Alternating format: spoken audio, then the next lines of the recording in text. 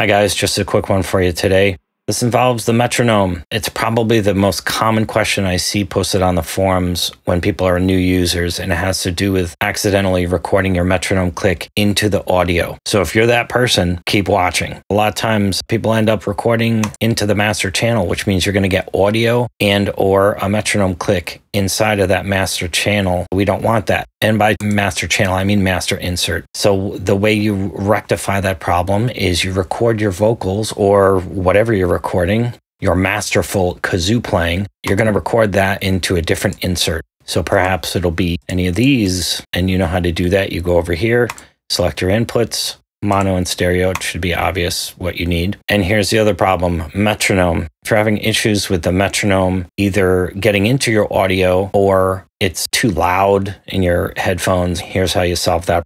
Hit F11, go to the audio tab. You're going to pick your preview mixer track. I set up an insert for it, says Metro. So what I'm going to do is 3. Now,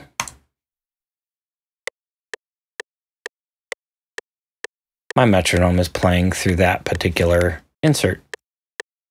So now if you're still recording your audio into the master channel, you're going to have a problem because the metronome will still be getting there. So make sure to record your audio into another insert where it's not going to be a problem. Don't do any recording on the master insert. That's just a mess. Unless you're rendering a mix in real time or something. Okay, so that's it. Hope that helped.